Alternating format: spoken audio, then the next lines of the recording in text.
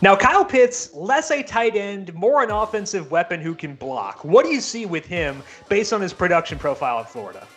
Yeah, so, athleticism doesn't matter a ton at wide receiver, at least in terms of testing, but it definitely does at tight end. And among breakout tight ends over the last 10 years, their average weight and height adjusted 40 time has ranked in about the 85th percentile. And so Kyle Pitts has that athleticism. He's 6'6", 245 pounds, and he ran a 4.44 at his pro day. And he's got the production to match that too, whereas college dominator and breakout age both rank higher than the 90th percentile at the tight end position. So if you want a comparison of what he could do at the NFL level and what he could bring to an offense, look at what Darren Waller's been doing with the Raiders. Pitts is an awesome, athletic, pass-catching tight end who can move all over the field just like Darren Waller can. He has tight end 1 upside.